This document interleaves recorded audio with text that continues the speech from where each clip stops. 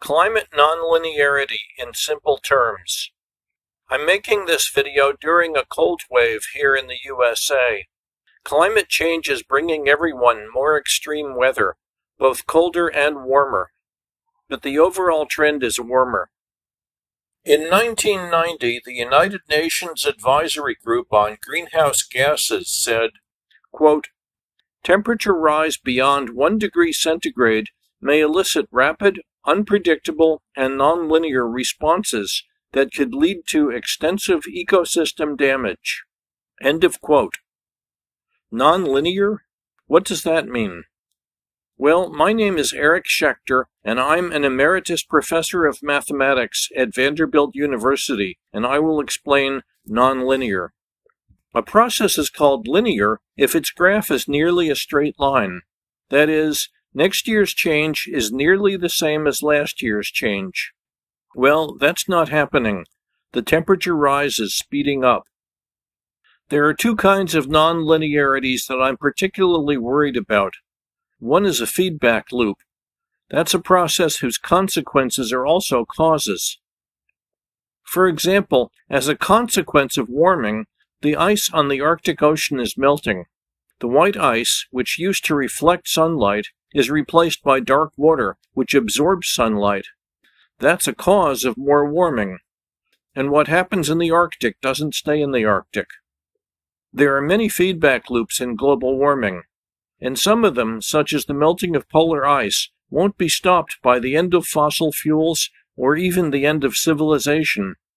We need drastic remedies now. As a feedback loop gets bigger, so do its consequences, and thus its causes, so it grows faster and faster. The result is exponential growth, and the graph of that is very different from a straight line.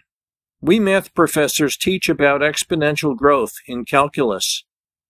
By the way, I urge all my fellow math professors to start talking about global warming, both inside your classes and outside your classes, if you're not doing that already.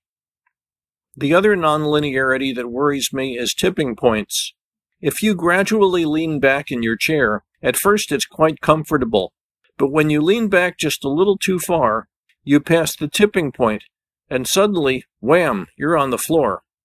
Similarly, when the temperature rises past certain critical levels, we may experience abrupt systemic changes.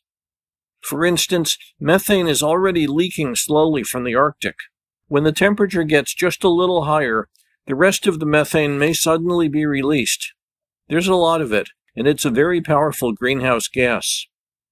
And the ecosystem may have tipping points too. Already the temperature is rising faster than species can adapt, and they're going extinct. The ecosystem is losing diversity, and that makes it fragile. At some point it may pass a tipping point, and wham, it may collapse, like a tower of blocks with one too many removed. That would be bye-bye to humanity and most other species. We humans are the most adaptable species, but without the other species, we'll have nothing to eat. Some crop failures have already begun. Even the rich will run out of canned food, and they can't eat their money. We're near the edge. We might still avoid extinction, but only if we make big changes in a big hurry.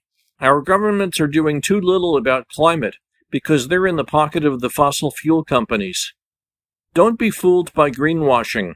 Regardless of what they may say, corporations put short-term profit ahead of all else to keep up with their rivals and survive in a competitive market. That's the nature of capitalism. But you and I must cooperate to save the ecosystem. Join the protests. Spread the word.